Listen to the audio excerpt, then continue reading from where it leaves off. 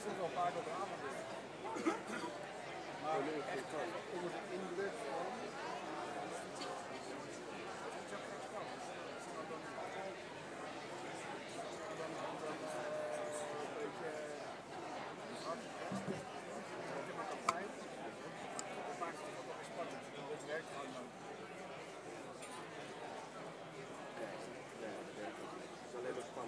Precies. Alleen maar spanning. Het moet ook een soort spanning aan zijn. Als het veel dan weet niet spannend is, dan denk je ook, ja, wat maar. Ik zie een paar keer terugkomen en denk ik, deze PR niet. Heb jij dat? Ik ben 50 jongen, ik wil niet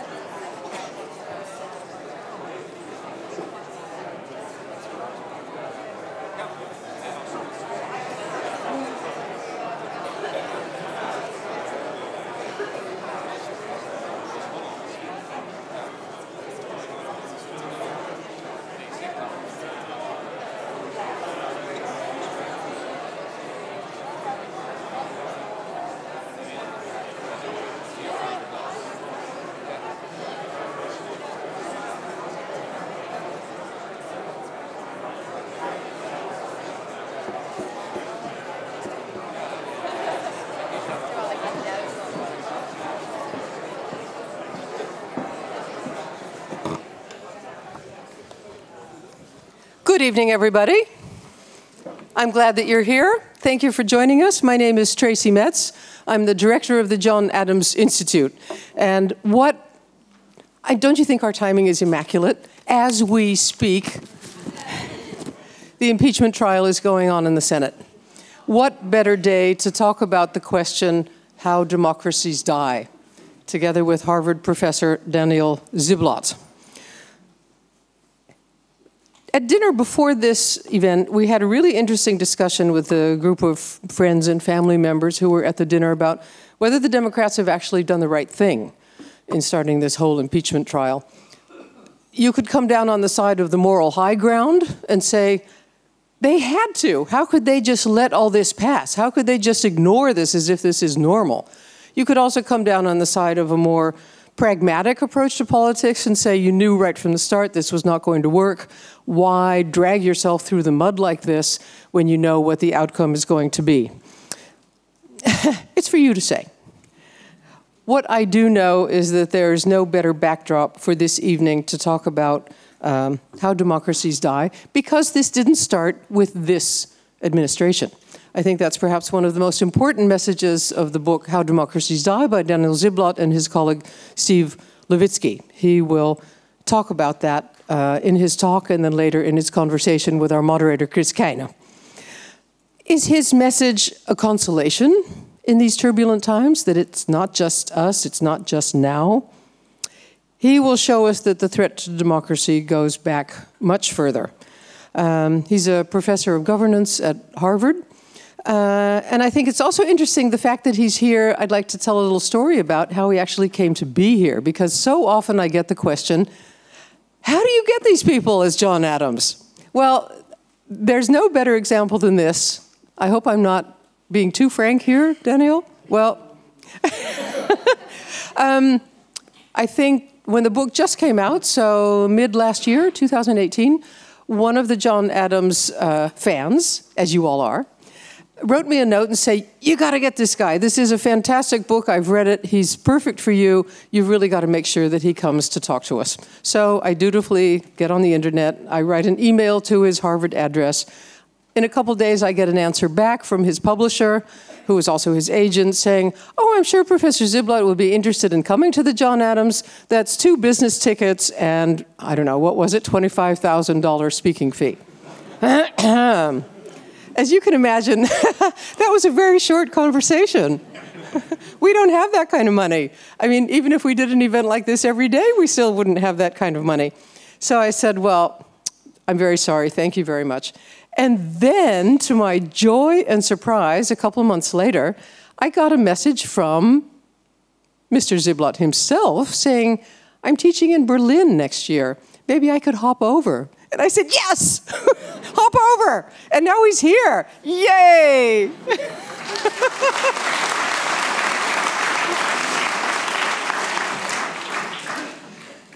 How Democracies Die has now been translated into 24 languages.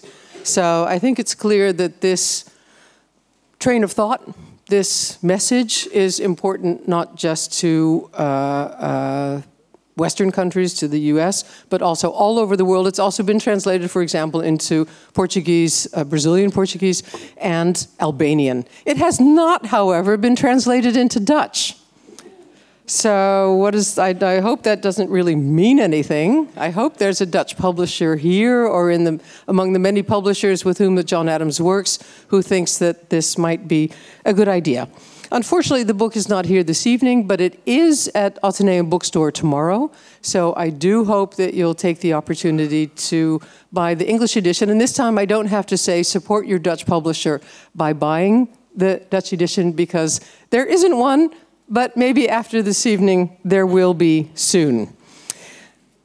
We are also very thrilled to have as our moderator this evening, Chris Keine. You know him perhaps personally, but you certainly know his voice from Tegenlicht and as one of the presenters of the well-known radio program Met het oog op morgen. He was also our moderator together on our evening with George Packer about his book about Richard Holbrooke. It was also a memorable evening. Chris was also for many years a member of our board, and I am absolutely thrilled that he's here with us this evening. His introduction, which he will give in a moment, will be on our website tomorrow. And I hope that you'll take the opportunity not only to reread his introduction and reflect on it, but also to look at our upcoming events. I'll say more about that at the end of the evening in my closing remarks. And also to browse our archive of videos with some of the fantastic luminaries and thinkers who have graced the John Adams with their presence through the past 32 years. And now to that rostrum this evening, we're adding Daniel Ziblatt, and I'm thrilled that you're here. Thank you for coming.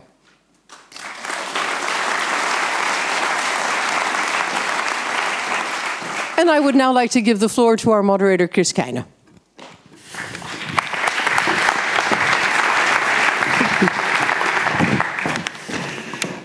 Thank you, Tracy.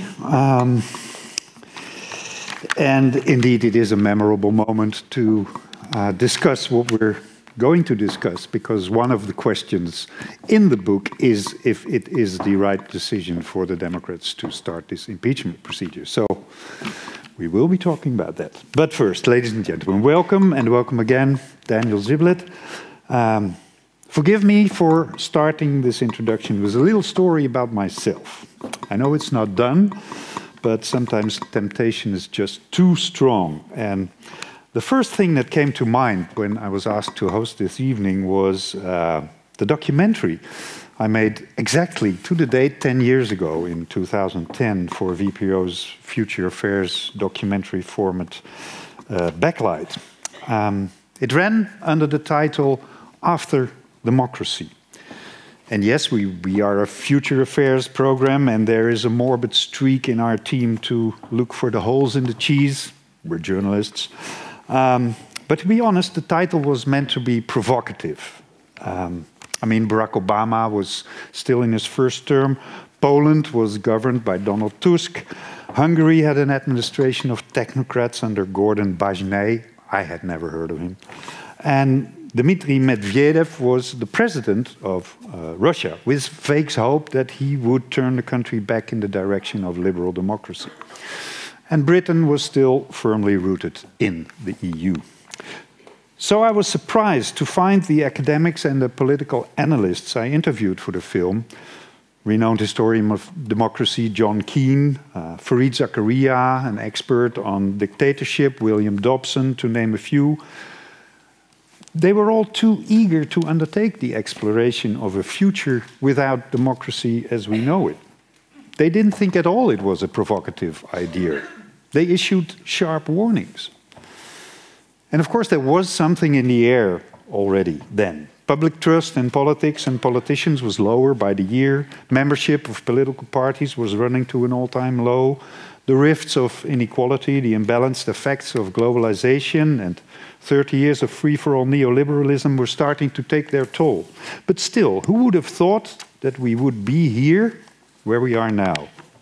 Well, and I regret post factum not being aware of their scholarship then, but maybe Steven Levitsky and Daniel Ziblatt would have. Because if they make one thing clear in their description of the state of American democracy as we speak, and Tracy was hinting at it, it is that not Donald Trump, or maybe I should say Mitch McConnell, is the cause for the current situation in which, as they eloquently and convincingly explain in the book, the three main boxes of a political system on its way from a democracy to an autocracy can, without hesitation, be ticked for the USA in 2020. I'm sure we'll come to speak about these boxes. You'll probably do it in your own talk. But the fact that all the worrying signs are there now is the result of a process of decades, roughly starting with the appearance on the political stage of Newt Gingrich by the end of the 70s. And I'm sure the roots go back even further in time when we come to speak of it. Secondly, Professor Ziblatt and his co-author Levitsky offer abundant proof for the fact that the decline of a democratic system in modern times, roughly speaking about the last 200 years, into an autocracy or a dictatorship is nothing new. From Mussolini to Hitler, through Juan Perón to Alberto Fujimori and Hugo Chavez, to name but a few, it happened before that modern democracies were destroyed from the inside. Not by a coup, but working through its own institutions. And as for the United States, the period after Reconstruction in the south of the USA and politicians like Huey Long and Father Coughlin in the 30s are presented as big warning signs of anti-democratic tendencies that have always been present in the United States of America. Philip Roth's The Plot Against America is only half fiction, or maybe even less. And there's so much more. And with all the analysis and answers there are in the book, there are so many questions that remain as to how the country and the world ended up where it is now, and what the prospects are for the future. And last but not least, what actions can be taken to prevent our liberal democracies from sliding down that slope towards autocracy. 2 months ago, Tracy said it, I had the privilege of interviewing journalist George Packer here for the John Adams on his wonderful Richard Holbrooke biography. And he said, if Donald Trump is a one-term president, I think American democracy can restore itself. If he gets re-elected, I fear it will be damaged beyond repair. Professor Ziblatt, I think we have something to talk about tonight. Please have the floor. Thank you.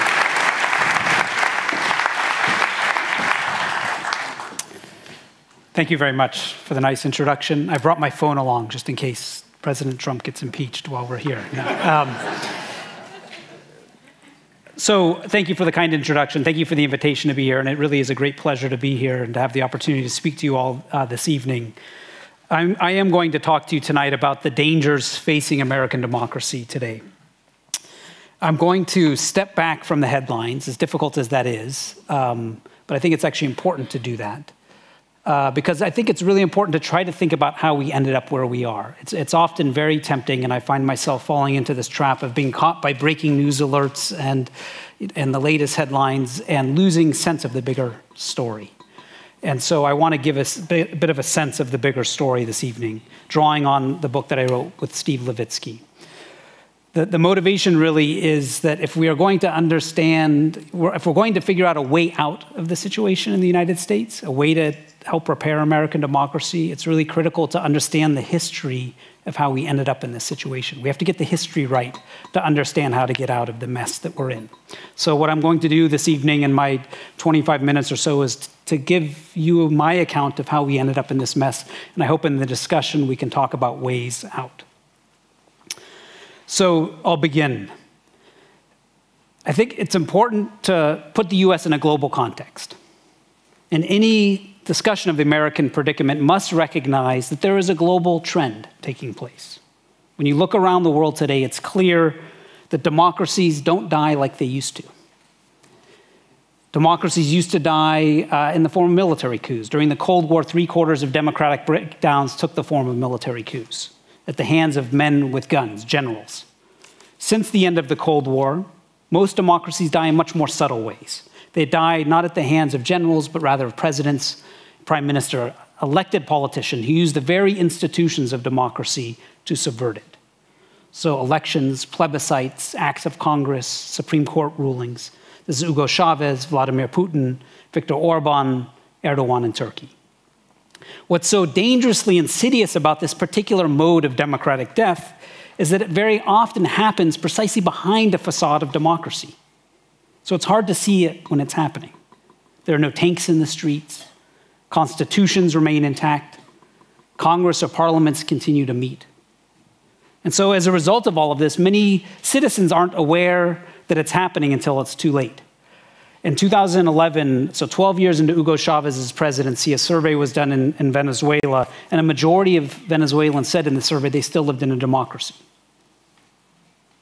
So understanding that democracies die in this way today is really important, because if the road to democratic death often happens today at the ballot box, one of the keys to prevent this from happening is to prevent autocratic-minded leaders from getting elected in the first place. So to prevent figures like Orban, Putin, Erdogan from using electoral institutions to get elected in the first place. I would argue that the United States failed this task in 2016. Now, there are many reasons, of course, why Donald Trump won the election, got elected in 2016.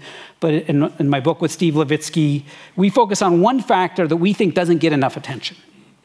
That is how our political parties pick their candidates for the presidency. This is important because historically, the US has actually had an incredible number of demagogues in its history. So in the 1920s, Henry Ford, the founder of Ford Motor Company, rabid anti-Semite, really had presidential ambitions. Huey Long, as we've just heard, in the 1930s, the autocratic governor of Louisiana. Joe McCarthy, George Wallace, the segregationist governor in the 1960s. Each of these figures was very popular. In fact, there's Gallup poll data actually going back to the 1930s, and at their peak points of popularity, each of them had around 30–35% approval ratings, which is not so far from Donald Trump's base when he was elected president. But none of these figures I just mentioned, despite being very popular, ever made it close to the presidency. These kinds of political figures, though, in American history were kept out not because they weren't popular, they were popular. They were kept out because of the way that political parties in the United States used to pick their candidates for the presidency. So prior to 1972, American presidential candidates were selected in the old convention system, in what we often now think of as a system of smoke-filled back rooms. This old convention system was not very democratic, was not inclusive, it was not transparent, but it was actually a quite effective filtration system. Party leaders, who often worked very closely with potential candidates, knew their strengths, knew their weaknesses, knew how they dealt with stress and adversity, and crucially knew which might be potential demagogues. These were the ones who played a critical role. These party leaders were, in effect, party gatekeepers. They knew who might be potential demagogues. So despite all of its shortcomings, and there were many, I wouldn't argue that we should go back to a system of smoke-filled rooms. The old convention system had basically a perfect record in keeping demagogues far from power. Now, the primary system, which was adopted in the 1970s, 1972 in the United States, was far more open, far more transparent, far more democratic than the old convention system. But it also dramatically weakened the power of party leaders. And we clearly saw this in 2016. Republican Party leaders, almost to an individual, despised Donald Trump. They thought he was unfit for office, but they had no means in the primary process to stop him. So primaries, and this is perhaps the least popular part of our book, are a double-edged sword. They are more democratic, but they also leave us more vulnerable to demagogues. Had the old convention system been in place in 2016, Donald Trump wouldn't have gotten anywhere near the White House. Now, electing a demagogue, extremist demagogue, is never good for democracy. That's clear. But it doesn't condemn us to democratic breakdown, because this is actually where our political institutions are supposed to come into play. Americans place a lot of faith in their Constitution, and there's actually good reason for this. The US has oldest written constitution, in some sense the most successful constitution in the world. Our system of checks and balances has constrained many powerful and ambitious presidents. You can think of Andrew Jackson, Teddy Roosevelt, FDR, and of course Nixon. But one of the core messages of our book is that the American Constitution, and for that matter any constitution, is not enough to save us. The words on the page, while important, aren't enough. Constitutions actually work best when they are reinforced by unwritten rules, or what we call democratic norms. So our book focuses on two key democratic norms in particular. The first is the norm of what we call mutual toleration, or accepting the legitimacy of our partisan rivals. So this means no matter how much we disagree with, or in fact dislike our partisan rivals, we recognize publicly that they are loyal citizens who have an equal and legitimate right to compete for office, and if they beat us, to govern. In other words, we do not treat our rivals as enemies. The second norm is a little less familiar, perhaps. It's the norm that we call institutional forbearance. Now, what we mean by forbearance is essentially refraining from exercising one's legal right. It's an act of deliberate self-restraint, an underutilization of one's power. Now, we often don't think about this in politics, but it's absolutely vital. Think about just for a moment what a president in the United States under the Constitution legally is able to do. And we're reminded of this, of course, all the time these days. The president can pardon whoever he or she wants at any point for any reason. Any president with a congressional majority constitutionally can pack the Supreme Court. If you don't like how the Supreme Court is ruling, expand it to 11, expand it to 13, fill it with allies. This is all perfectly legal. Or if a president's agenda is stalled in Congress, the president can rule through executive order and declare national emergencies. Again, something we have seen recently. The Constitution doesn't prohibit such action. Think about what Congress can do. Congress can use, and the Senate can use its right of advising consent to block a president, any pick for the cabinet or a Supreme Court of a president. And of course, the House of Representatives can impeach a president on any grounds, in effect, it chooses. So my point is that politicians can exploit the letter of the Constitution in ways that totally eviscerate the spirit of the Constitution. This is court packing, partisan impeachments, government shutdowns, national emergencies. This mode of politics is a kind of politics that the legal scholar Mark Tushnet calls constitutional hardball. Constitutional hardball. So let me just give you an example of constitutional hardball from a different setting. So Argentina is a country that in 1853 adopted a constitution that was modeled explicitly on the American Constitution. One scholar, in fact, actually has identified that 2/3 of the text of the Argentinian Constitution was lifted directly from the American Constitution. So it's a virtual replica of the US Constitution. But Juan Perón, when he was elected president in the 1940s, used that very Constitution to undermine Argentinian democracy. So one of the first moves that Perón made when elected president in 1946 was to have Congress impeach 3 out of 5 Supreme Court justices on grounds of malfeasance, a move that actually was technically legal. Congress then passed a law making it a crime to disrespect the president. So when the opposition leader, Ricardo Balbín, was arrested under this law, he challenged the constitutionality of the law in court. This newly packed Supreme Court upheld the law. All of this, again, was technically legal. So if you look at any failed or failing democracy around the world today or in the past, you'll find an abundance of constitutional hardball. Not only Argentina under Perón, but Spain and Germany in the 1930s, Venezuela under Chavez, contemporary Hungary, Poland, and Turkey. What prevents a constitutional system of checks and balances from descending into this kind of form of constitutional hardball that can wreck a democracy is forbearance. It's a shared commitment to exercising restraint in the exercise of one's institutional prerogatives. It's a shared commitment to the spirit of the law. I'll give you another example from the American setting. If you think about presidential term limits in the United States historically. Prior to 1951, as many of you I'm sure know, for 150 years, the US Constitution placed no limits on how many terms a president could be reelected. So legally, if reelected, a president could be president for life in the United States before 1951. Famously, of course, George Washington stepped down after 2 terms. And for nearly 150 years, no president ever even sought a 3rd term, including very ambitious presidents. But it was not the Constitution that prevented this from happening. It was an unwritten rule of self-restraint. So these 2 norms of mutual toleration and forbearance are what my co-author and I call the soft guardrails of our democracy. They help prevent normal, healthy political competition from spiraling into the kind of partisan fight to the death that wrecked democracy in Europe in the 1930s and Latin America in the 60s and 70s. America hasn't always had these soft guardrails. It wasn't born with them. It didn't have them, for instance, in the 1790s, when institutional warfare between the Federalists, including John Adams, and the Republicans nearly destroyed the Republic before it even got started. It didn't certainly have, the US didn't have these soft guardrails in the run-up to the US Civil War. Historian Joanne Freeman has counted in the 1850s, in the lead-up to the Civil War, she counts the number of acts of violence on the floor of Congress, and she discovers instances of fist fights, caning, stabbings. She counts 125 different acts of violence on the floor of the US Congress. Obviously, norms of mutual toleration were not well developed at that moment. These norms remained low, of course, during the Civil War and after the Civil War. The late 1860s and early 1870s were replete with hardball politics. An impeachment of a president was launched in 1868. Supreme Court nominees were blocked.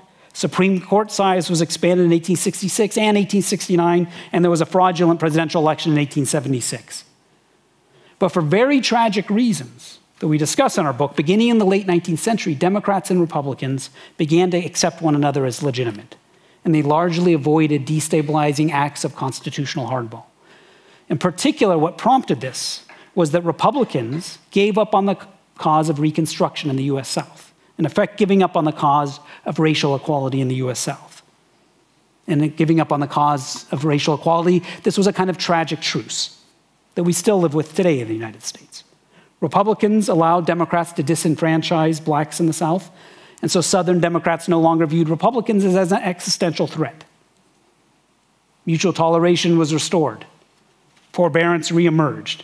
So again, a tragic irony of our history is that our norms of mutual toleration and forbearance, which are preconditions for democracy, were established at the price of racial exclusion and single-party rule in the US South. So our democracy was fundamentally incomplete. But this also meant that beginning in the early 20th century, constitutional hardball diminished. There were no impeachments or successful court packings. Senators were judicious in their use of the filibuster and the right of advice and consent, and outside of wartime, presidents avoided acting unilaterally. So for more than a century, from the late 19th century to the late 20th century, our system of checks and balances worked.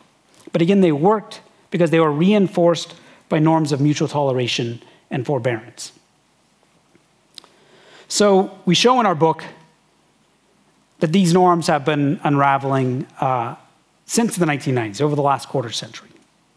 We argue this style of politics began really in the 1990s, and we don't attribute it to Newt Gingrich, but he's certainly one of the first actors who used these strategies that we see more frequently today.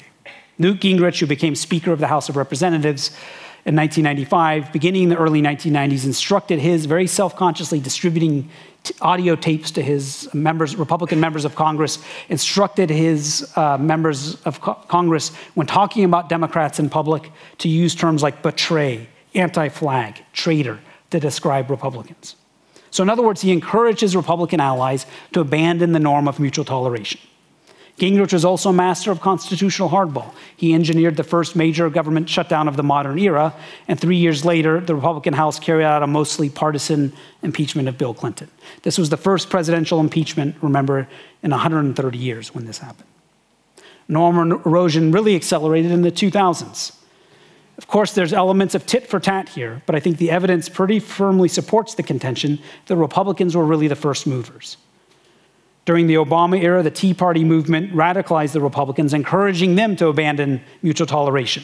Republican leaders like Newt Gingrich, again, Sarah Palin, Rudy Giuliani, Mike Huckabee, told their followers that President Obama didn't love America, that Obama and the Democrats weren't real Americans. The so-called birther movement went a step further, asserting that President Obama wasn't born in the United States, thereby challenging his basic legitimacy to even be president. I'll just give you one example. Colorado Congressman Mike Kaufman declared at one point, "I do not know if Barack Obama was born in the United States of America, but I do know this, that in his heart, he's not an American. He's just not an American." Now, Americans have always had an extremist fringe, but this was no longer fringe politics. These were national Republican leaders. These were Republicans on live national television at the convention in 2016 chanting "lock her up" about the Democratic candidate for president. Leading Republicans now were, for the first time in more than a century, denying the legitimacy of their Democratic rivals. Now, all of this is alarming because what we've learned studying other democracies and other places and other times is that in the absence of mutual toleration, if you regard your rival as an enemy, politicians are tempted to abandon forbearance and engage in an escalating spiral of constitutional hardball. When we view our partisan rivals as enemies, when we view them as an existential threat, then of course we grow tempted to use any means necessary to stop them. And that, I think, is what is beginning to happen. When Republicans won control of the Congress in 2010, they adopted an overt and explicit strategy of obstructionism. There were actually more filibusters during President Obama's second term than in all of the years between World War I and the end of the Reagan presidency combined. President Obama responded with constitutional hardball of its own. When Congress refused to pass climate legislation and immigration reform, he circumvented it and made policy via executive order. This action was technically legal, but it clearly violated the spirit of the Constitution. And the most stunning act of constitutional hardball of all in the Obama years, I think at least, was the US Senate's 2016 decision not to allow President Obama to even hold hearings to fill the Supreme Court vacancy created by Justice Scalia's death. This move was unprecedented since 1866. Now, all of this was before Donald Trump was elected president. So the problem is not just that Americans elected a demagogue in 2016. It's that we elected a demagogue when the soft guardrails protecting our democracy are becoming unmoored. So why is all of this happening? Well, we argue in our book that what's shredding our norms, what's putting our democracy at risk, is polarization. Over the last 25 years, Democrats and Republicans have come to truly fear and loathe one another. In 1960, many of you maybe have heard about these survey results. In 1960, in a survey, 5% of Republicans and 4% of Democrats said they would be displeased if their child married somebody of the other political party. Today, that number is 50%. According to recent research by political scientist Liliana Mason, about 60% of Democrats and Republicans regard the other party as a danger to America. A recent Pew survey shows that 49% of Republicans and 55% of Democrats say the other party makes them afraid. We've not seen this kind of partisan hatred since the end of the 19th century. People don't fear and loathe each other over taxes and health care. Today's partisan differences run much deeper. They're about race, religion, and way of life. America's parties have changed dramatically over the last 50 years. Their names, of course, haven't changed, but they have fundamentally changed in the social coalitions behind them. In the 1960s, the Republicans and the Democrats were culturally and demographically, especially the leadership, quite alike. There were big policy differences, of course, but demographically, they were overwhelmingly, both parties were overwhelmingly white and Christian. Three big changes have occurred over the last half century. First, the civil rights movement and the achievement of full civil rights and voting rights for all Americans in the 1960s led to a massive, although gradual, migration of Southern Democrats to the Republican Party, while at the same time, African Americans, especially in the South, became overwhelmingly Democratic. Second, over the past 50 years, the US experienced a massive wave of immigration. Most of these immigrants ended up in the Democratic Party. And third, by the time of Reagan, evangelical Christians who until the 1980s had been evenly split actually between the two parties, actually more Democrats than Republicans, by the 1980s they had flocked overwhelmingly, evangelicals had flocked overwhelmingly to the Republican Party. So what do these three big changes mean? What it means is that today Democrats and Republicans are racially and culturally incredibly distinct. The Democrats are mostly a kind of rainbow coalition of urban and educated secular whites and ethnic minorities. Nearly half the Democratic Party's voters today are non-white. The Republicans, by contrast, remain overwhelmingly a white and Christian party. This is important because white Christians aren't just any group. They were once the majority, and even more importantly, they used to sit unchallenged atop America's social, economic, cultural, and political hierarchies. They filled the presidency, the Supreme Court, the Congress, governor's mansions. They were the pillars of local communities. They were the CEOs, the newscasters, the movie stars, and the college professors. Those days are long gone. But crucially, they were the face of the Democratic and Republican parties. No longer. Losing a majority and losing one's dominant social status can be deeply threatening. Many Republicans, not all for sure, but many Republican voters feel that the country they grew up in is being taken away from them. This, I think, is ultimately what fuels both the radicalization of the Republican Party and the polarization of our politics. The problem is that extreme polarization can kill democracies. This is a major lesson from the failure of democracies in Europe in the 1930s and South America in the 1960s and 70s. When politics is so deeply polarized that each side views a victory by the other side as intolerable, as beyond the pale, democracy is in trouble. Because when an opposition victory becomes intolerable, you of course begin to justify using extraordinary means to stop it. Things like violence, election fraud, coups. This is what wrecked democracy in Spain in the 1930s, Brazil in the 60s, Chile in the 1970s. Of course, Americans haven't reached that point. But Americans have reached a point where, according to exit polls in 2016, 1 out of every 4 Trump voters, so 1 out of every 4 people who voted for Trump, believed he was unfit for office, yet they still preferred him to the Democratic candidate. We've reached a point where, according to Gallup polls over the last several years, Republicans have a more favorable view of Vladimir Putin than of Hillary Clinton. These are dangerous levels of polarization. Donald Trump is a symptom of that polarization, not just a cause of it. And I'm sad to say his departure won't put an end to it. So where does that leave us? I have 25 minutes. What do we do about this? Time for me to sit down. No, I think I'll just conclude by saying there's 2 lessons, and I hope we can talk more about these. 2 big lessons I would like to just re-emphasize from the story that I've just told. First, I think the way our political parties pick our presidential candidates is broken. I'm not sure what the cures are. I don't think we need to go back to the smoke-filled back rooms.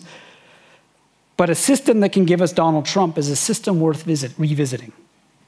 As the primary season unfolds in front of us in 2020, I fear sometimes, at my darkest moments, that we're sleepwalking to a similarly disastrous outcome. Second lesson, the driver of many of our institutional dysfunctions in the United States is the kind of polarization I've described to you this evening. And I think the chief culprit behind this polarization is the radicalization of the Republican Party. And so any effort to confront America's democratic ills, I think, have to think about these 2 big problems. These are complicated problems with no single solution, but we need to confront them head on to really begin to address the problems in a serious way. Thank you very much.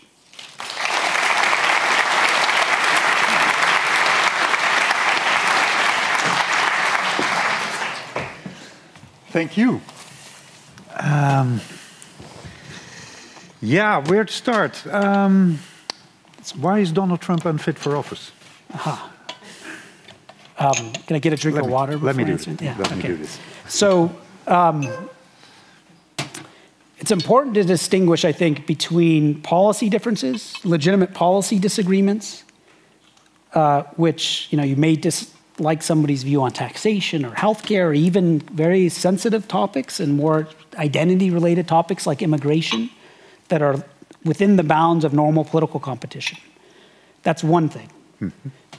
What I would argue makes somebody unfit for, there's many things that might make someone unfit for office, but in particular, what really motivated us to write this book was the sense that somebody doesn't even play by the democratic rules of the game, or it has little commitment to the rules of the game, or overt hostility towards the basic rules of the game. Because if you can't even agree on the ground rules, then you can't have a democratic competition. Mm-hmm. So the thing that motivated us to really write this book was we had read this book by Juan Linz, great Spanish political scientist who taught for many years at Yale and studied the breakdown of democracy in the interwar years and in Latin America. And he proposed what he called a litmus test. To identify authoritarian behavior of politicians before they get elected to office. And he was a brilliant guy and an inspiration for us. His writing wasn't always so clear, and it was spread out over many pages, this litmus test, but we condensed it into our book, and we kind of come up with this checklist of characteristics. And this is, I think, what you were referring to in your introduction. So does a politician condone or accept violence? Does a politician attack civil liberties, such as the media? Does a politician accept the legitimacy of their political rivals, or do they call their rivals criminals, agents of foreign powers? And then the fourth criteria that Linz identifies is, do politicians accept the basic rules of the game, of a constitutional order, of a democratic constitutional order?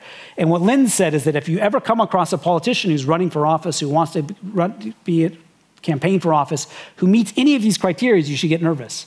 And what was so striking, he wrote this in the 1970s, Donald Trump was not a concept for him, was that Donald Trump checked all of these boxes. Mm-hmm. And so I think any politician that checks those boxes, you ought to be worried about. It's no guarantee that it's not a foolproof system. It's no guarantee that they'll be a danger to democracy once in office, but it's a pretty good warning system. Yeah.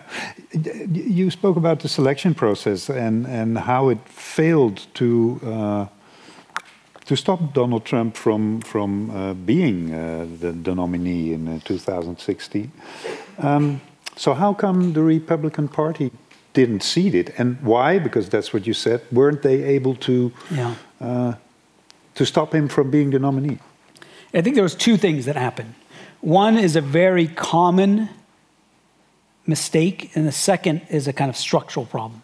So the common mistake is that, and this is something that we see repeated throughout history, is that when there's a demagogue on the horizon, so one can think of Mussolini in the 1920s, one can think of Hitler in Germany in the late 20s, one can think of Chavez. When there's a demagogue on the horizon who has a mass popular appeal, mainstream politicians get nervous, and they often tend to be quite hubristic. They think, aha, here's somebody who's a potential threat, somebody we could potentially use, we can tap into their appeal, and often out of miscalculation or out of opportunism, they think we can tap into this person, we can form alliances. And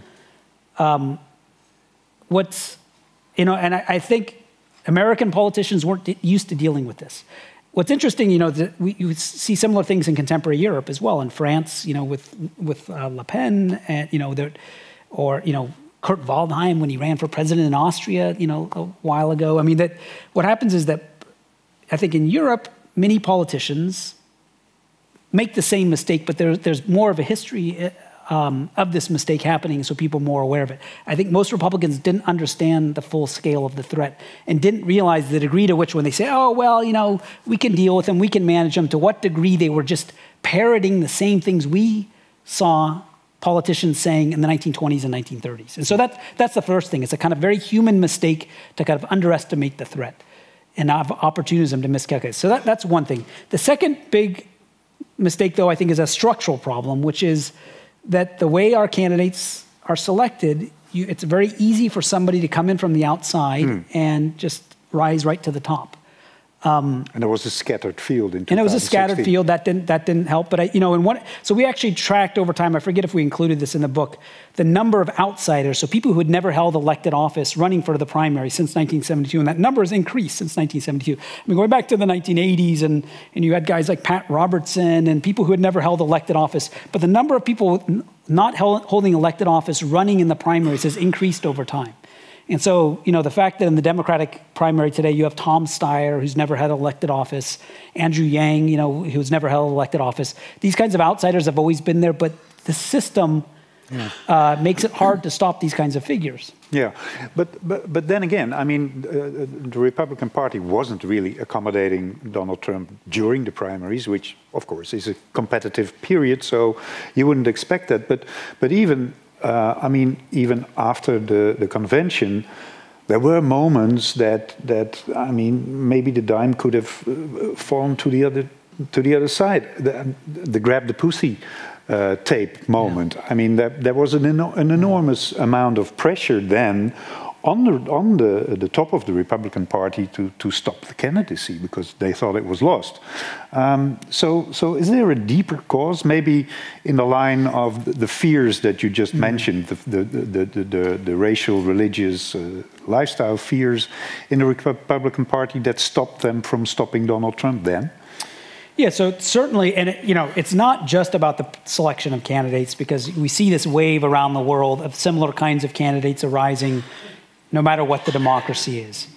And so what's driving this is partly these kind of demographic trends that I've emphasized. What's also driving this kind of populist wave around the world is also economic, growing economic dislocation driven by increased inequality and declining social mobility, stagnating wages. All of these factors make this terrible brew which demagogues can take advantage of. I guess my point, though, in talking about Huey Long and these other figures is that I think it's a mistake to somehow assume that we're in a new era where it's a totally different world and the old rules of politics don't apply.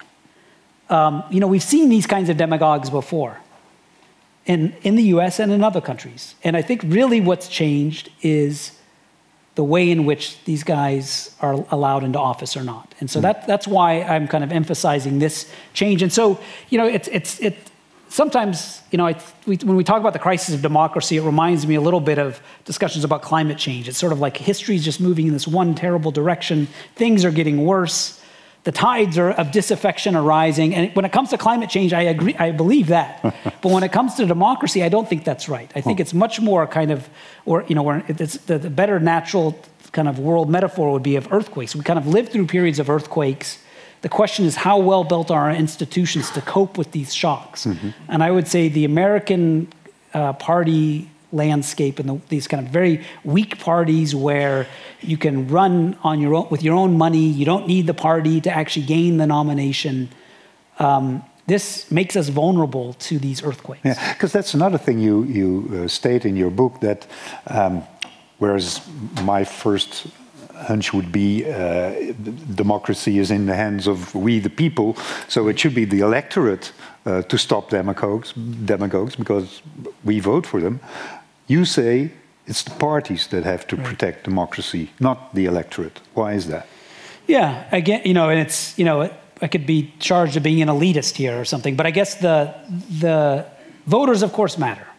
But I think voters, it's hard to, you know, the tides of voter disaffection move quite slowly, in fact. When you aggregate up every single individual citizen in the country, there's periods of disaffection, there's periods of satisfaction, and I think really what's changed is the way we select our candidates. And it's a bit of a roll of the dice. I mean, you know, you could say we've changed, the US changed the system in 1972. Why is it only in two? And actually in 1972, when this reform was carried out, there were a bunch of political scientists who thought this was a disastrous reform and warned of demagogues. There was a political scientist, Nelson Polsby at UC Berkeley, who said, you know, this is paving the way for demagogues. You know, it took him a long time for his prediction to come out true, but I think there was something to it. And so it essentially increased the probability that this would happen. This, combined with the financial crisis, increased disaffection of voters. I wouldn't deny that there's increased dissatisfaction of voters as an outgrowth in the United States of the financial crisis. But it just lowers the threshold and makes it easier for these kinds of figures to get in. I mean, you know, so it's, again, you know, sometimes when I'm in, I've been living in Berlin for the year, when I make this argument, people say, well, this sounds, you know, very elitist, and you know, primaries are about letting voters choose the candidates. But no German political party, including the Green Party, would ever allow a system like this where you have Bernie Sanders, who's not even a member of the party, running as a nominee for the party, and the other two guys have never even held elected office in the party, Tom Steyer, Andrew Yang. No party in Europe would allow this. And so I think the American parties are incredibly open, which in some sense allows, I mean, it's a double-edged sword. It allows outsiders, it allows somebody like Barack Obama to win the nomination over Hillary Clinton. That may be a good thing, but it has this other side to it. Yeah. On the other hand, as you say, Donald Trump is not the cause of this. He may be the result of it in a way, but he's also riding a wave that we could have seen coming for a long time. And you mentioned polarization and mutual tolerance and institutional forbearance that were all undermined since, well, Newt Gingrich was Speaker of the House. In the book, I think you say since Newt Gingrich entered the political stage, which was by the end of the 70s, but I mean, it wasn't Newt Gingrich. He was riding a wave himself. You pointed at demographics now and white fear, in fact, which is a terrible irony, because that's the same fear as the other period after the Reconstruction in the end of the 19th century that you mentioned, when the Republicans gave up the black vote for making this truce with the Democrats. I mean, are we still on square one? Is it still white fear that is determining American politics? Yeah, I mean, this period is often called the Second Reconstruction, and I think that's a useful phrase, because what that suggests is that, you know, just as the first there's nothing permanent about our politics, that it's possible to undo democratic reforms, and so the period of the passage of the Civil Rights Act, the Voting Rights Act, is kind of analogous in the 1960s, and analogous to a series of constitutional amendments in the 1860s, which enfranchised African Americans.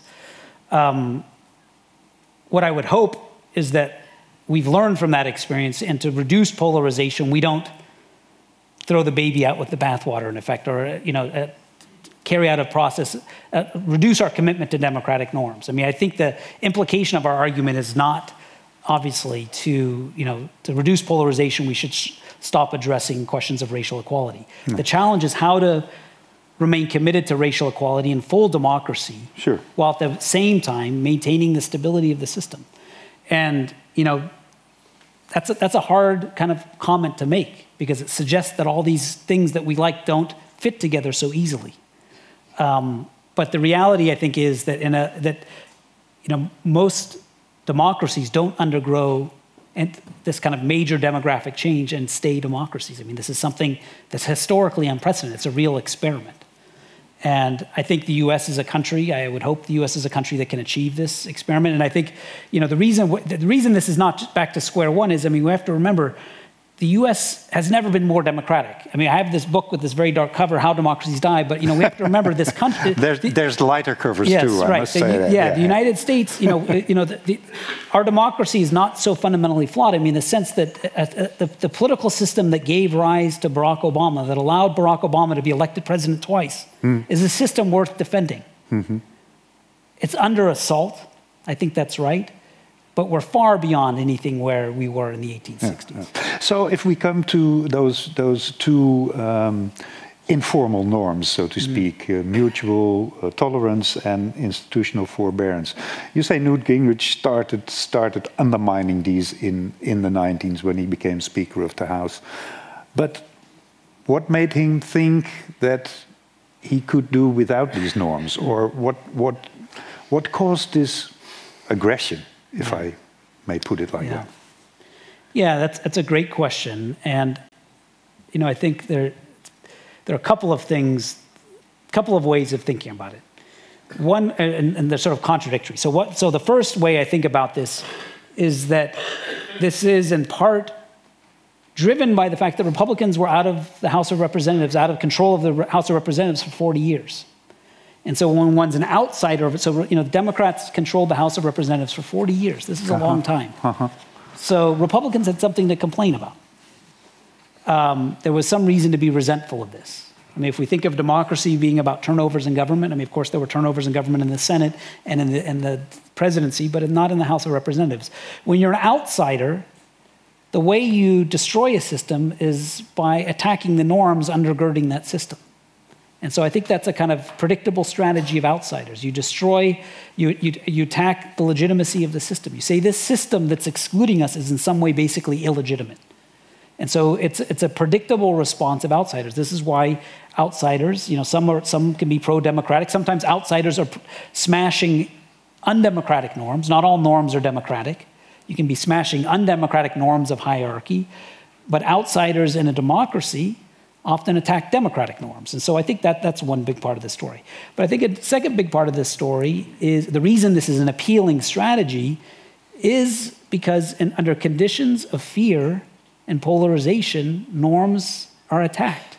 I mean, if you really fear the other side, then this kind of norms, which are regarded as decorum, are regarded as superfluous and as unnecessary and is in fact dangerous. And the more heated the fight, the more willing people are to break the rules. And I think that, and I guess another thing that political scientists have really pretty clearly demonstrated is that elections have gotten closer. The closer the fight, the more willing people are to break the rules. And so as elections have gotten closer and the stakes are perceived as higher and higher, people are willing to break the rules. And this, it's an understandable strategy, but it's very dangerous for democracy. Has there been any opposition in the Republican Party since then against this? Was it recognized what was happening? You mean beginning of the 90s? Republicans? Yeah, 90s, beginning of this century, maybe? Yeah. Most of them in retirement. I mean, this is, politicians. That happens here too. Yeah, so it's, when the stakes become very wise all of a sudden. Yeah, when the stakes are lower, then suddenly it's much easier to be critical. There's William Weld, the former Massachusetts governor, Republican Massachusetts governor, is running for in the presidential primary against Donald Trump. I mean, he may do okay in New Hampshire, but it's sort of a lost cause. But there's not much of this. And even so Bill Kristol. Yes. Well, what's really amazing to me is the degree to which intellectuals and thinkers and have kind of made these high-profile departures and think that they can kind of create a mass movement. And it really, so before writing this book, I wrote a book on Germany and Britain in the from the 1890s through the 1930s, a book on conservative parties in Europe in the 19th and 20th centuries. And sometimes when I look at the Republican Party and their efforts to kind of break away and create a kind of competing faction to Trumpism, it reminds me very much of in Weimar Germany, where the DNVP, which was the main kind of center-right party, was getting more and more radicalized. There was a media mogul, Alfred Hugenberg, who was pushing the party far to the right. There was these kind of more moderate aristocrats who were no democratic heroes, but these guys basically were willing to go along with the Weimar system. Often aristocrats from elite backgrounds. They would break away. They say, okay, we're going to start our new party. And it would just be them and their friends sitting around in their villas in Berlin, without any voters. And that sometimes reminds me a bit of the kind of situation of Republican thought leaders sort of trying to create a mass breakaway. But I think this is actually what's necessary. And there needs to be a kind of movement against this. And eventually, when it becomes too electorally costly for Republican members of Congress to go along with Trump, they'll do this. But until that moment comes, they'll continue to go along with Trump.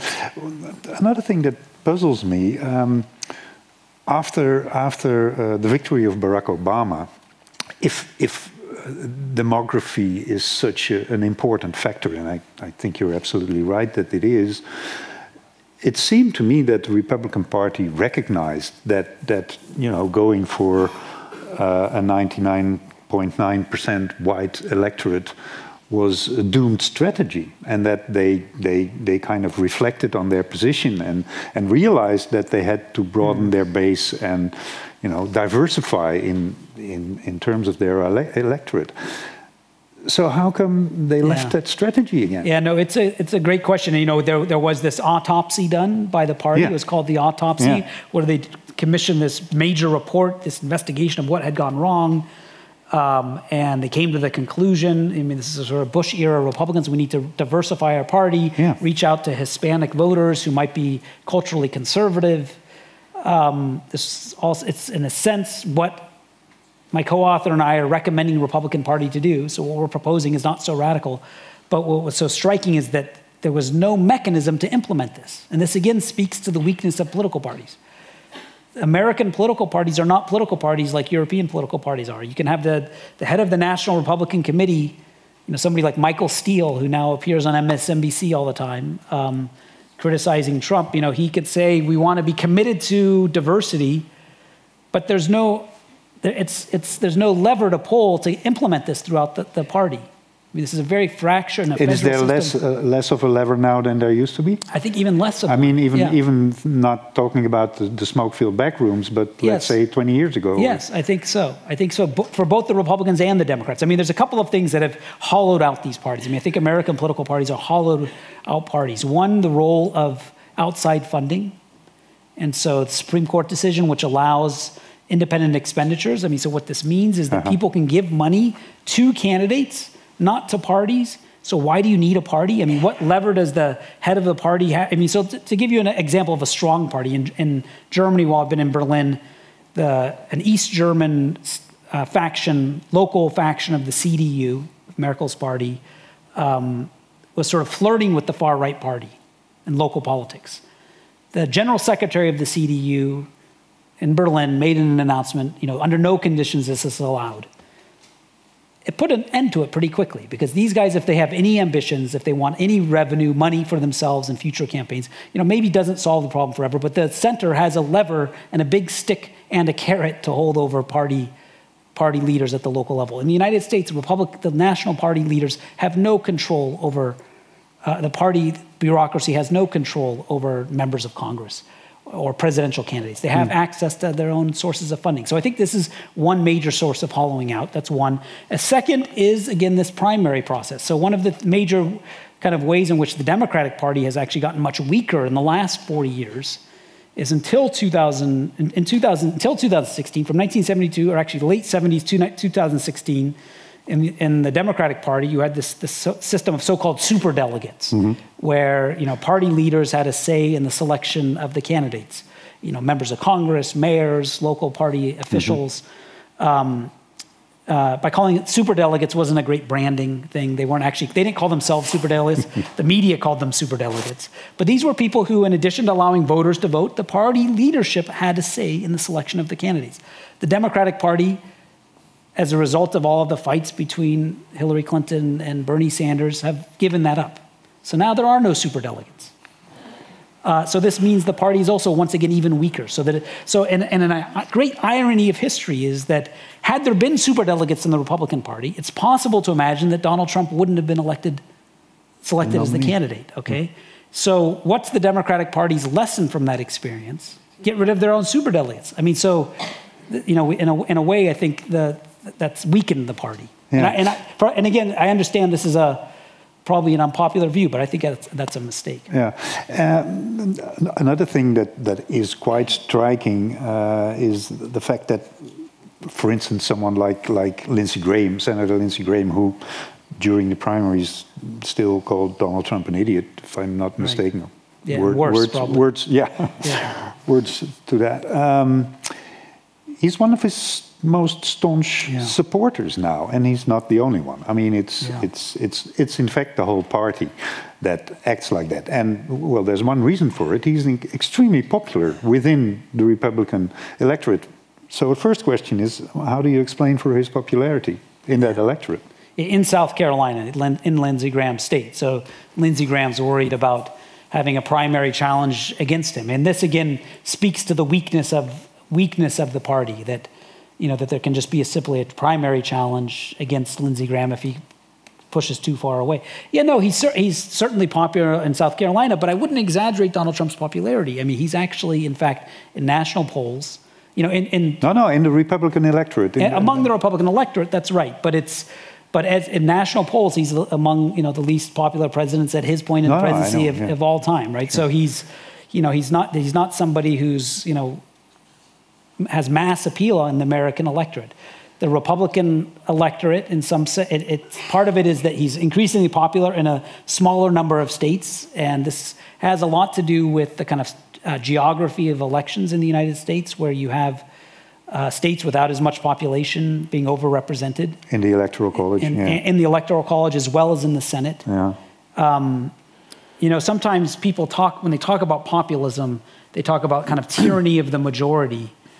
I think that's a kind of misdiagnosis of the American situation, because actually the Republican Party, and Donald Trump in particular, does not have the support of the majority. I mean, this is really the tyranny of the minority, which we have another word for, which is authoritarianism, right? So, but I think the issue is really more we have a kind of counter-majoritarianism that's built into the American system, where these kind of, the fact that he's popular in South Carolina, which maybe isn't that surprising, takes on an exaggerated importance in the national politics because there's two senators from South Carolina. So if it is not his own party, and I mean, maybe we shouldn't focus too much on the person of Donald Trump, but let's take him as an example of some of the threats that are threatening American democracy. But if it's not his own party that's going to stop him, well, the second best is the opposition, the Democratic Party. How are they doing? You distinguish in your book between different strategies. One is adopting the strategies of your opponent, going to play institutional hardball too. And your book was published in January 2018, which is 2 years ago. And you said then, for instance, and you warned against that strategy. And you said then, for instance, never start an impeachment procedure if it's not heavily bipartisan. Right. Well, here we are, Thursday night. The Senate's hearing the impeachment arguments. Yeah.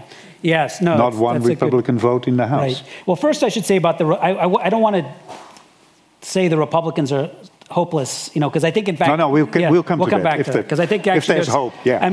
They may be hopeless, but I think without their transformation, I think we're doomed. Yeah. So it's an important part of the story. But to focus first on the Democrats. We very much strongly make the case against a kind of tit-for-tat strategy where when one side breaks the rules, then the other side should break the rules, or we warn against it. We say there's a danger to that. And that's drawn from having looked at other countries, Latin American countries in the 60s and 70s, other countries around the world where When one side breaks the rules, it's incredibly tempting for the other side to break the rules or break the norms at least. And if you don't do it, it's like fighting a fight with one hand tied behind your back. And so it seems like a stupid thing to do. And so we warn against that. Yeah.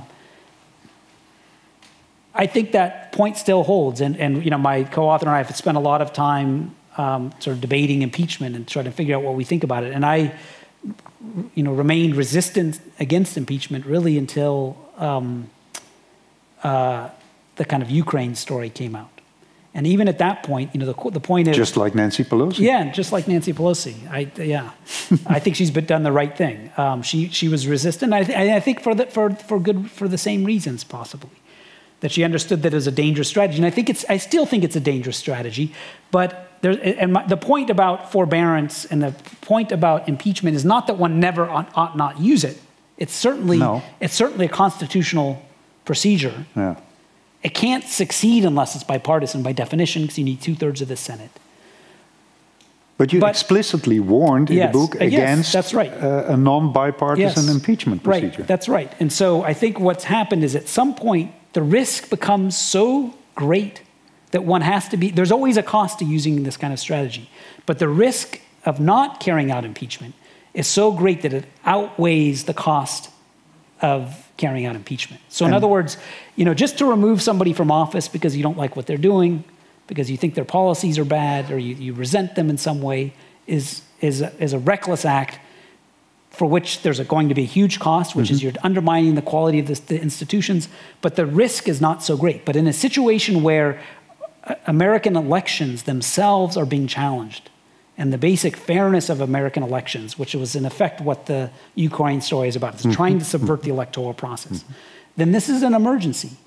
And at this point, impeachment becomes necessary. I understand there's a cost to the strategy of impeachment, and the cost is that next time around when a Democrat comes into office, the Republicans are going to try to do the same thing to a Democratic president. Understanding that cost. Well, the cost may be earlier because it's not popular. Yes, but that's so there's two different logics here. There's the logic of, is this help us win the next election, or what damage does this do to the institutions? The only point about forbearance is that, politicians, when they normally look at the world, they have this great ledger in their mind of like, what's going to, there's certain things I want to do, like I want to get health care for everybody, but is this going to be electorally, how costly is this going to be? What I want to suggest when we talk about institutional forbearance is there should be a third variable that one adds to the equation, which is what is the effect on our institutions? Is what I'm doing going to damage, or is it going to reinforce our democratic institutions?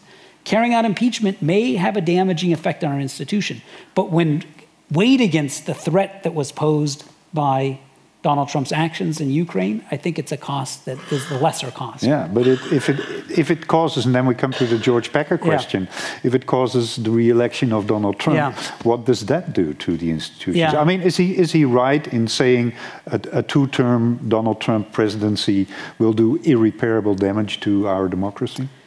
Yeah, I mean, I think what's remarkable is that, I've been at academic conferences where I go around asking people this question, just sort of doing my own informal surveys, and people say this, what people say, I mean, to a person, everybody says this would be disastrous. And then you look at the polls and you realize there's a 50-50 chance that Trump can be re-elected. So is that where you are now, 50-50? Yeah, I would say so. I would say so. There's a 50-50 chance that a disastrous outcome can happen. I mean, that's a frightening situation to be in. And how disastrous would that be? Well, it's,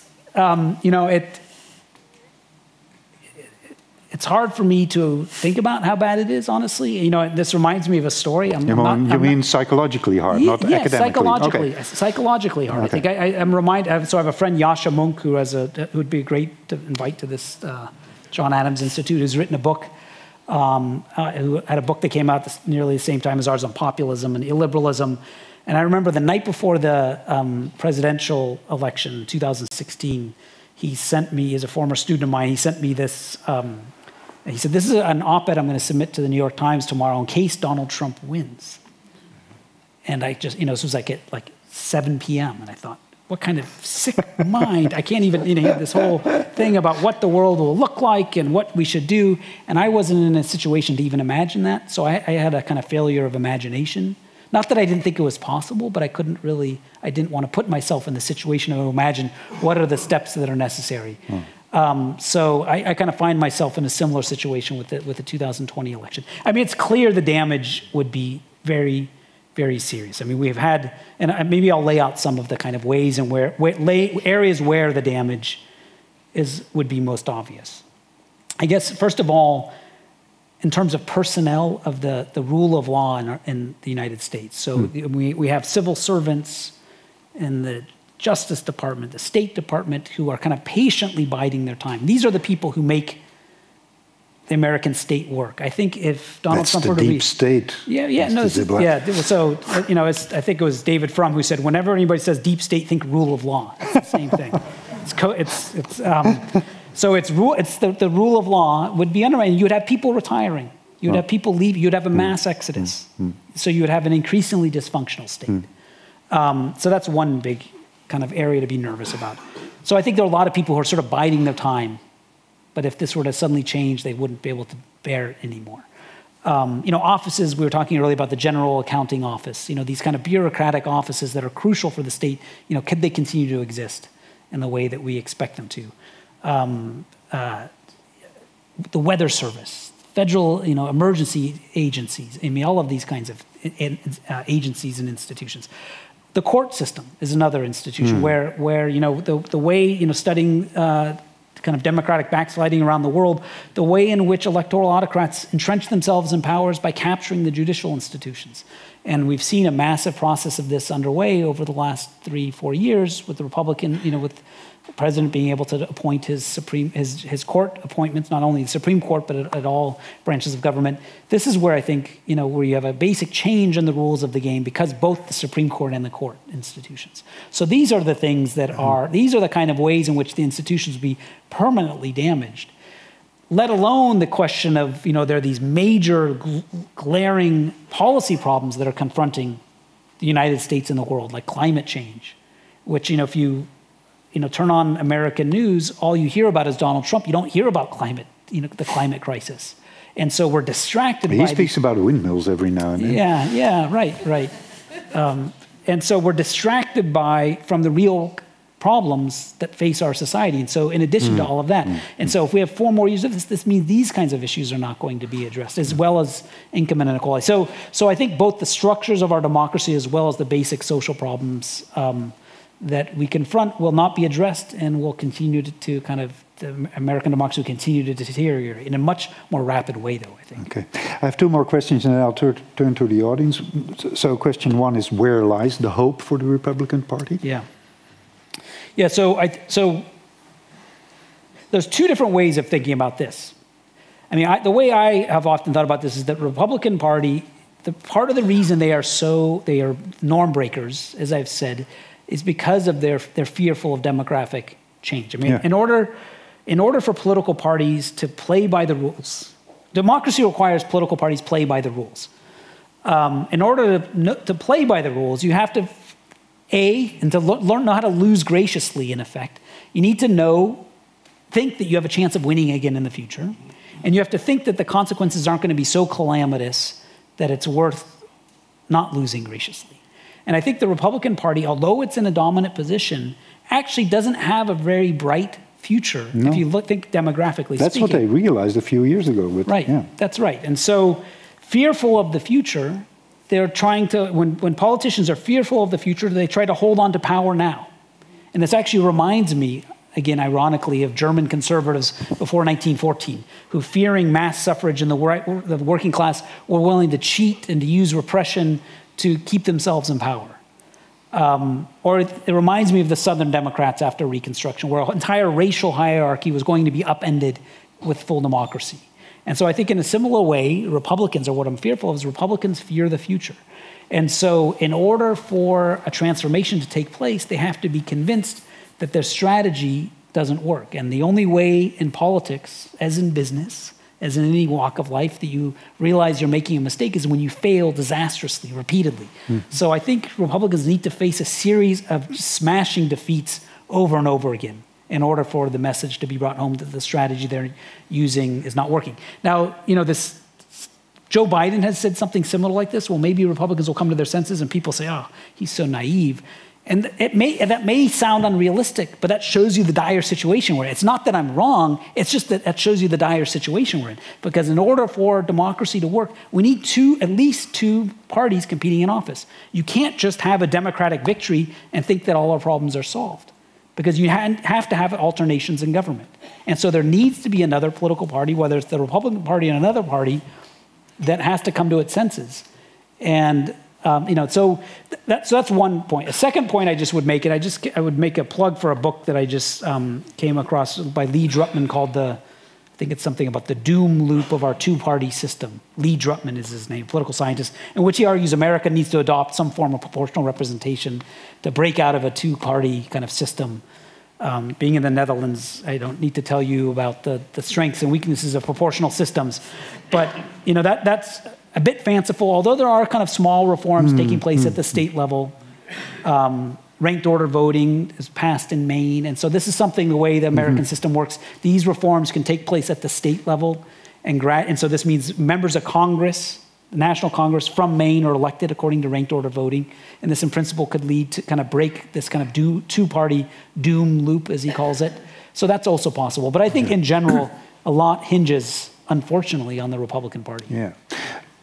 But then, as my last question, let's turn to the Democrats, because we've blamed the Republicans now for a lot of things. Yeah. What are the Democrats to blame for? What are they to blame for? I don't think you can say their strategies aren't great for winning. You can criticize their inter-party squabbles.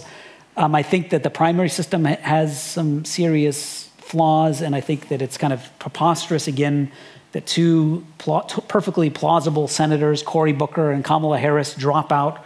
Not to pick on Andrew Yang, he's a smart guy and an interesting guy, but Andrew Yang and Tom Steyer, two unelected people who've never held elected office, remain in the race. There's something wrong with our system, I blame the Democrats for that. But I think actually the truth of the matter is the Democratic Party leadership has been remarkably self-restrained. I think Nancy Pelosi has been incredibly restrained, and that a much more reckless Democratic Party could have been very dangerous for this moment. But I think they've abided by democratic norms and played very smart. We'll see if in the end it works. Maybe you can invite me back next year and I'll still be in Berlin, perhaps. But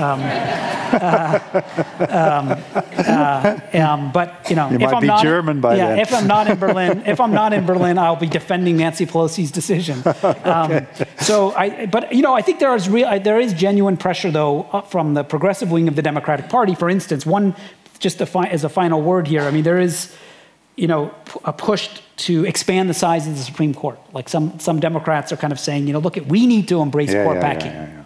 Why are we abiding by the rules? There's a book by a political scientist. The name of the book is Time to Fight Dirty, which is on the Democratic Party. And again, I think it's important to fight hard. Under certain conditions, you need to pursue impeachment, but we have to be aware of the costs of these kinds of strategies. And I think it's insane to be, as a Democrat, making the case for expanding the size of the Supreme Court when Democrats are in control of neither the Senate or the presidency.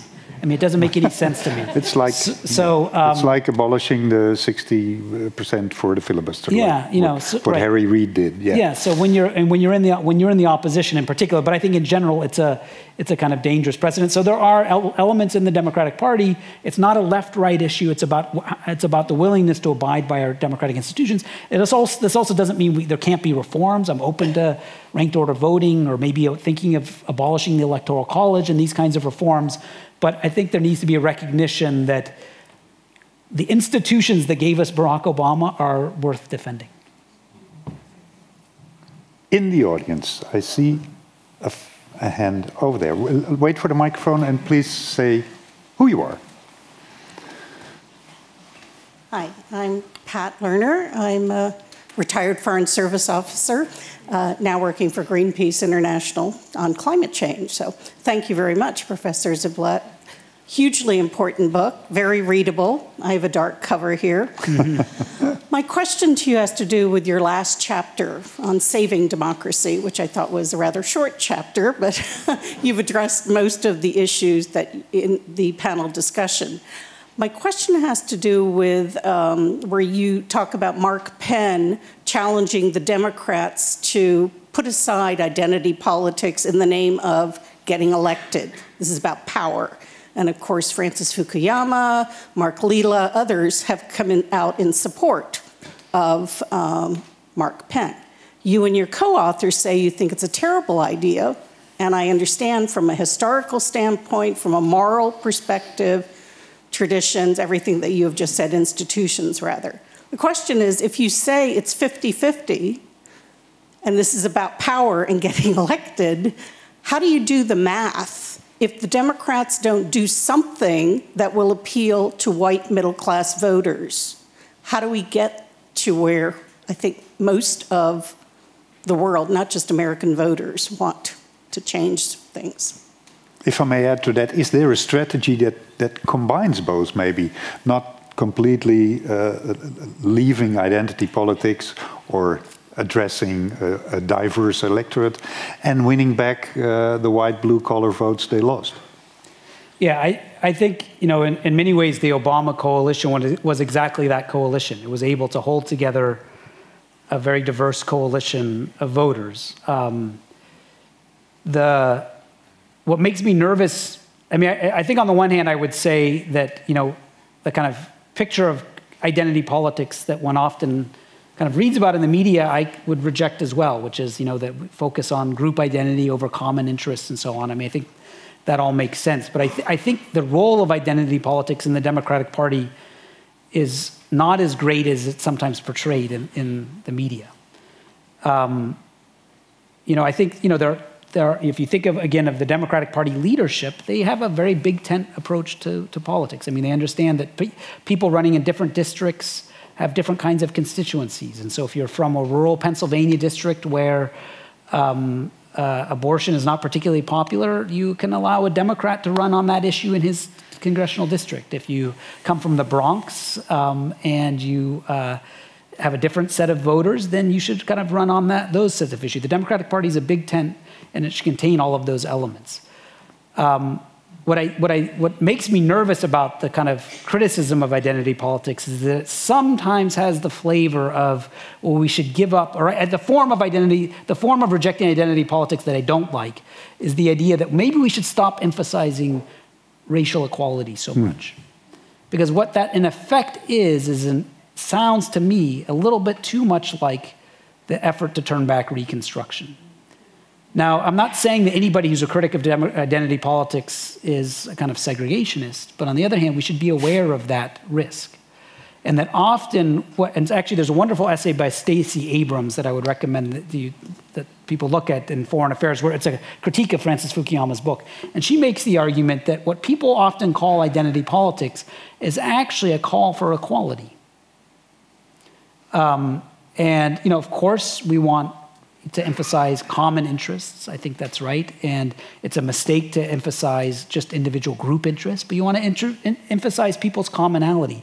And if one way of doing that is, so anyway, that's the kind of my general kind of nervousness about criticizing identity politics. Just as a general electoral strategy, I think this kind of pursuit of the idea that there's a trade-off and that we need to pursue white working class voters, even if that means not paying attention to African-American voters. We have to remember that African-American, or that non-white voters are 50% of the Democratic Party.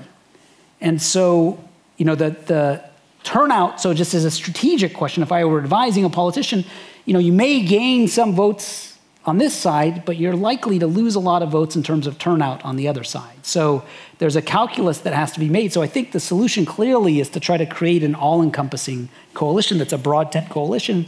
And I think that can be done in very subtle and careful ways. And that's what politicians, good politicians have to be able to do. And I think Barack Obama was able to hold that coalition together. And I think in looking at the Democratic nominees for president, that's kind of, that's sort of what makes me nervous. It's, you have to try to find who is the candidate that can do that, because I think that's really the kind of silver bullet for the Democrats, which is to kind of emphasize people's common interests in a way that doesn't drive people apart. The gentleman over here.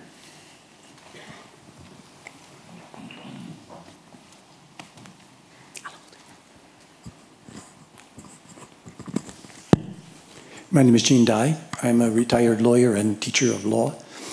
And in listening to your wonderful analysis of the existing political situation in America and its evolution, I come to wonder what you think of two new sources of force, which I think have manifested themselves in a totally new manner in the last 12 to 15 years. One you touched on briefly, which is the unconstrained ability of people to give an unlimited amount of money to promote their ideological preferences. The second, which I don't think has been mentioned at all, is the as yet understood but enormous power of digital information and the internet, social networks. We see only the tip of the iceberg that people have been able to use those means very successfully to manipulate voter choices and indeed preferences as expressed by people when questioned across a variety of different questions. And if that's true, then do you think that forbearance, which I agree is an absolute necessity for civilization, has become irrelevant because there's no more accountability? In other words, the political power has been given over to people with an unlimited amount of money and the ability to manipulate the information system.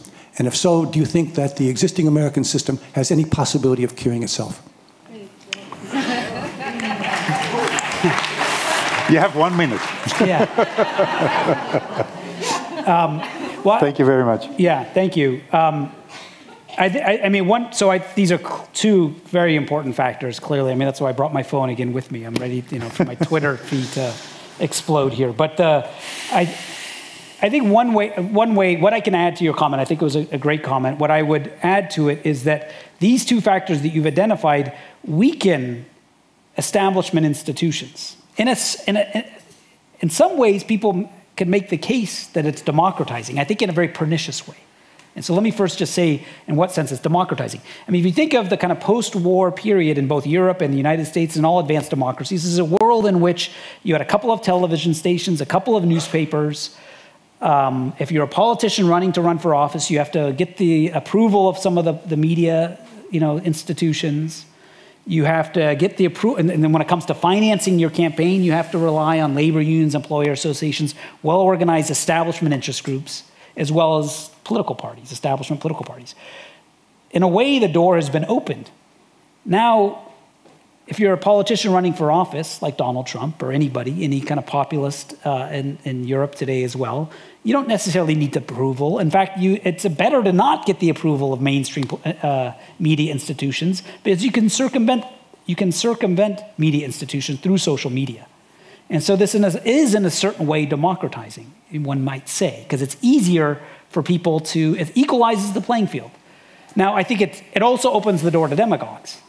So this is, in some sense, and a similar story could be told about money. I mean, clearly somebody like Tom Steyer or Michael Bloomberg with their billions of dollars, this is not particularly democratic. But what's also important to remember is that Bernie Sanders, the socialist, raised more money than Hillary Clinton in the 2016 campaign, from small donors. So this opens the door. Now, again, I think in both cases, so I'm saying in a certain way, provocatively, that it's more democratic, but it also opens the door to demagogues, to people who then come in and attack our democratic institutions. So I think the great paradox that we live with today is that this opening of our system is also threatening our system. So how do we cope with that? I mean, I think that's really the kind of central challenge that all of our democracies face. Whether, again, to take another example, the AfD in Germany, I was doing some interviews with some journalists with a couple of different newspapers and media outlets, and they say the AfD, so the far-right party, Alternative for Germany, say, they don't talk to us anymore because they realize they don't need us anymore. They have their own YouTube channel. They can, circumvent the media. So again, this is an opening the door. This applies both to Europe and the United States, and I think this is kind of one of the central issues of our time. And if I may add, as for traditional media, would we have had Donald Trump without Fox News? Interestingly, he had a kind of contentious relationship with Fox News early on. So, and he's starting to have one again. Yeah. So, yeah. No, I mean, I think Fox News has had, it's hard to answer that question, but I do think that Fox News has undoubtedly had an incredibly negative effect on American politics. And it's important to also recognize that the existence of Fox News didn't just drop from heaven. There was a regulatory change that allowed for news media to no longer be fair and balanced, which was the kind of legal requirement. Once this was abolished in the late 1980s, they adopted the slogan for themselves, fair and balanced. And so it's a regulatory change that opened the door for this. Okay. Anybody? Over here. Please wait for the mic.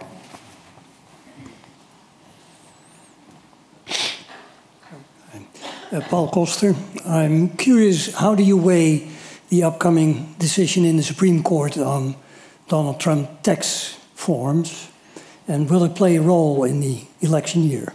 Is it still possible that it would play a role? Yeah, I don't know what the outcome of that will be. I mean, I think I imagine that it would play a big role, but on the way over here, we were talking, and this kind of we keep waiting for the tipping point. The John Dean. The straw that breaks the camel's back. And it kind of reminds me a little bit in math class in high school, where you studied, somebody in this room will know what this is, where you keep getting closer to the line, but you never quite meet the line, and we sort of keep waiting for the turning point to come. And I think this could be one, but there's a lot of these moments, and I think it's hard to predict whether this will be one of the turning points. One point I just wanted, because as I'm talking, I'm sort of thinking about the question back about the identity politics. I kind of got distracted about identity politics, because I think there's one point that it's worth coming back to, if I may. I wonder to what degree the kind of coalition, let me put it this way, given that there's a 50-50 chance that we're going to have this calamitous outcome, what should we do about it? Is it enough just to let the process, the kind of primary process unfold as it is? And I've heard people talk about, a way in which, maybe, I'm not advocating this, but just suggesting this I've heard people make this argument, that there needs to be a kind of bipartisan government formed ahead of time, before the election, a cabinet formed of Republicans and Democrats, which always happens to some degree. Where you have a Republican-appointed Secretary of Defense, that sort of seems to be the default mode. But is there a way in which... You mean as a gesture from the Democrats to the Republicans?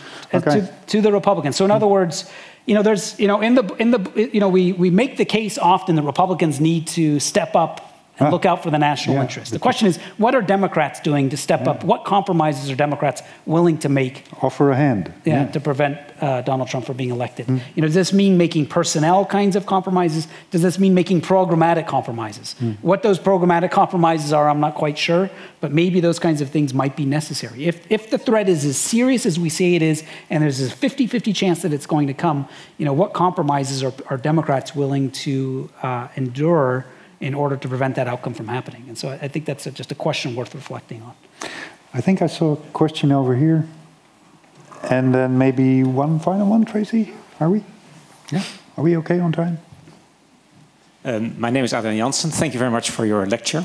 You've talked a lot about the current situation in America where democracy is under stress. Of course, that's happened in the past, the McCarthy period, and you mentioned even today earlier periods in the 20th century and the late 19th century. American democracy has bounced back from those periods. What kind of factors, according to you, contributed to that bounce back? And do you see some of those factors now? And how could we stimulate or incentivize those kind of factors? So looking beyond Trump, on how can we do the real restoration of American democracy? Yeah, good. Thank you for asking. Good question to reflect on some positive scenarios. I think there's two different kinds of lessons one can draw, both from other countries. I'm a comparativist, so I think about other countries, as well as from American history itself. The bad news, I'll begin with the bad news and then go to the good news. The bad news is that when one really looks around the world, when countries kind of enter this spiral of polarization, it's really hard to, when people say, well, are there countries that have escaped out of this spiral of polarization? It's actually very hard to think of countries that have broken out of the spiral without calamity. So if one thinks of, let's say, Chile in the 1970s, or Spain, where you have the devastation of an authoritarian rule, and then what happens is people who were formerly rivals, in Chile, socialists and Christian Democrats get together. Like, the stories that I've read is, former leaders in the Christian Democrats and the socialists who were fighting with each other and allowed Pinochet to come to power, were in the United States on sabbatical at University of North Carolina and had lunch every day and realized, God, what were we thinking? It's time to kind of overcome our differences. You can think of kind of, the Spanish transition to democracy where, again, socialists and conservatives overcome their differences. But these are, or the travesty of World War II and the, Protestant Catholic divide in Germany is finally overcome in the form of the Christian Democratic Party after World War II. And I think what often happens in these scenarios is that people suffer together, are persecuted together, and find a kind of commonality and can break out of the kind of cycle of polarization. But your question is not so dire, because your point is, how do we avoid that fate of a calamity, world war, authoritarianism? How do we sidestep that problem? And I think the first thing is to learn from those experiences. So that's part of the reason we wrote the book, was to try to, to say that that this is the path we're on. How do we avoid that going all the way into the abyss before learning the lesson? So that's the first point. But I think in American history, if we compare this to, let's say, the Nixon era, I think that's a major comparison that's often made, and one can think about, that Nixon in many ways had, lots of authoritarian tendencies, was on the verge of kind of began to carry out a kind of criminal kind of regime at some level, investigating opposition and dirty tricks and so on. And one of the things that emerged out of that period was a remarkable period of reform, where all sorts of laws were passed in the early kind of post-Watergate Congress.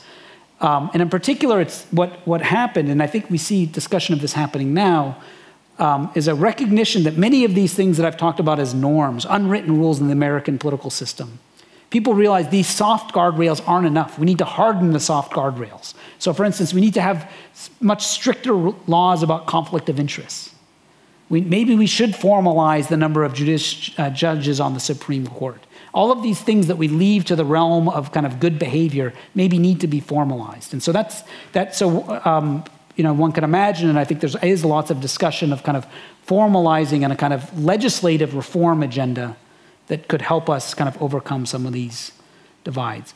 And then just a final point I would say is that I actually, and this is maybe a stretch, but I think there's a kind of interesting analogy. I sometimes think of the kind of history of Germany and France after World War II and the formation of the European steel and coal community, where German bureaucrats and French bureaucrats got together to solve very technical problems.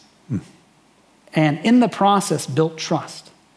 And the great genius of the process of European integration was to solve problems and in the process create the need for more cooperation. And so the zone of trust could expand. And I think what needs to happen among Democrats and Republicans is to find areas of cooperation, small areas of cooperation, out of the limelight, maybe at the state level, maybe at the local level, and to expand those areas of trust and cooperation. And I think there are people working on these kinds of things. And so this, I think, this can't happen in a national spotlight. This has to happen out of the spotlight. But I think this is the area in which kind of reform comes. One last question. Over here. Yes. So I'll give, my answers are long. My name is Everett, and I am a student. Thank you for your speech. And my question is, do non-state actors have the same capabilities, or non-state actors in specifically which are not bound together by any sort of charter, or they are, however, bound together by some extent of unwritten rules, which you mentioned in your speech? Do you believe that they have the same capacity as states to create democracies and lose them, like go through the same democratic process as states? Yeah. So what, do you have one in mind? Not in particular, but. Do you want to give, but can you give me an example? Sure. It's easier to answer. No? Or non-state actors that claim to fight for democratic purposes. For example, rebel groups. Aha, I see. Okay. Yes. Yeah. No. Yeah. Thank you for the question. I mean, when I'm talking about democracies, I am talking about nation states here. I mean, first of all, in the context of the European Union, you know, some people may say, well, we should be talking about Europe, not nation states. Coming from the other side, one may talk about all sorts of social institutions in society, whether one's talking about the classroom, schools, families, rebel groups. These are non-state actors.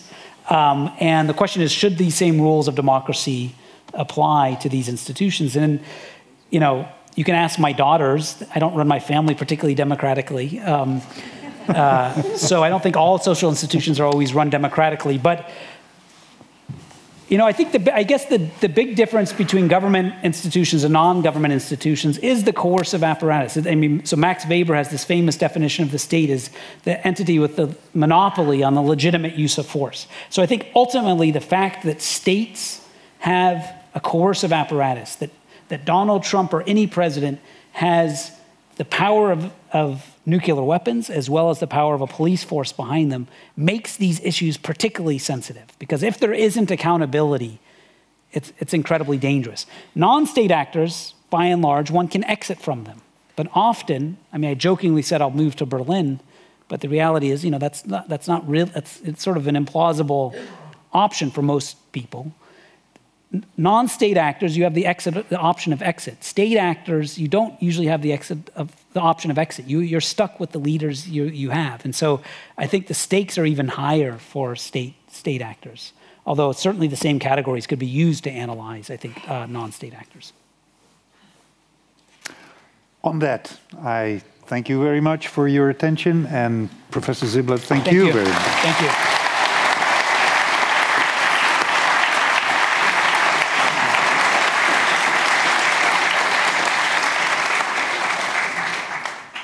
I learned a lot this evening. And I'm not going to go home and commit suicide, which is also a good thing. I leave here with more hope than I dared to expect. And I even learned some new words. Court packing, constitutional hardball. These are things that I'll take with me for a long time to come. I have a couple things to tell you. Two are the upcoming events that we have next week already, on the 21st. We're welcoming Meg Waite-Clayton to talk to us about her book about the rescue of Jewish children just before the war who were taken to London. Her book is called in English, Last Train to London, by a woman, a brave woman, whose name you may recognize, Truus Wijsmuller, who was later one of the founders of the Anne Frank Foundation. And the moderator will be the director of the Anne Frank Foundation, Ronald Leopold, who is also here with us this evening. Ronald, we're looking forward to that. Thank you for helping us make this happen. And on Super Tuesday, we'll be welcoming an expert on the Constitution. I don't think my whole life, living in America, living in the Netherlands, I've ever heard the Constitution talked about so much as the last couple of years. We'll be welcoming Kim Whaley. She's an expert on the Constitution, and the title of her book is How to Read the Constitution and Why. And of course, the why is really important now. Because I have learned this evening, I learned a new motto for the evening. We've seen how political parties have in many ways wrested power from the voters. And we think it's important to make voters matter again. And that's why the Democrats abroad, Vote From Abroad, are out here with a stand this evening. It's a do or die for American voters this year. 7 million American citizens live abroad here in the Netherlands. And all around the globe, we get to have our say too. A lot of Americans outside the country may not realize that they can vote or know how to do it. So there are volunteers here from voteforabroad.org here in the lobby to help you figure out how to do an absentee ballot. Unfortunately, non-Americans can't vote. Maybe that's a good thing, actually. But you can share, tweet, poke, or otherwise your American friends. All they need is the website address votefromabroad.org, and the Americans can sign up here. And finally, I have some good news for you. Not only is there quite a bit of heavy-duty crisis management going on in the Senate right now, there's also been some crisis management going on here in Amsterdam. while we have been sitting here, the books have arrived. Good. So that means that you can buy your book, 13 euros, including 10% discount, thanks to our friends of Atheneum Bookstore, who have absolutely done their utmost this evening to get the books here. The only thing is, we don't have any sort of sale apparatus because this was crisis management. So you're giving them away. No. We are giving them to you this evening. Atheneum asked me to ask you to leave your name and your email address, and then you'll get an invoice later. But I'm very grateful to them for really going the last mile to get the books here. And if you already have the book, as I know many of you do, of course, Professor Ziblatt will be happy to sign afterwards. And if you want to buy it in the bookstore, you can also get the 10% discount with the code JohnAdams2020. Let us go forth and have a beer and celebrate the fact that we're still here, that there's something exciting going on in the Senate, and that we as voters can matter again. Thank you. See you soon. Thank you. Thank you.